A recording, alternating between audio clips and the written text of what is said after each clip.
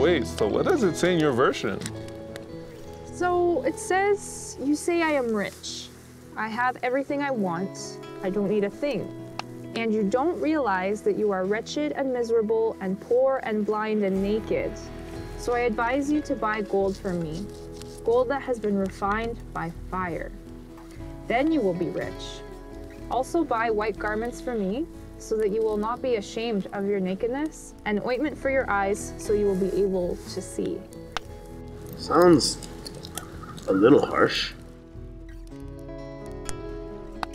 So God has been telling the Laodicean that they're wretched, miserable, and blind? Yeah, I agree. That's pretty harsh. Yeah.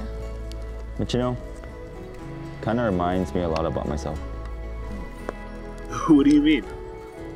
You know, I feel like I get too caught up in trying to pursue my careers and make a lot of money that sometimes I don't have time to work on my relationship with God.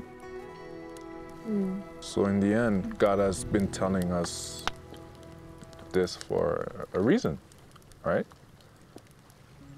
He must be trying to help us understand how much we need him. Maybe he's giving us the opportunity to be refined.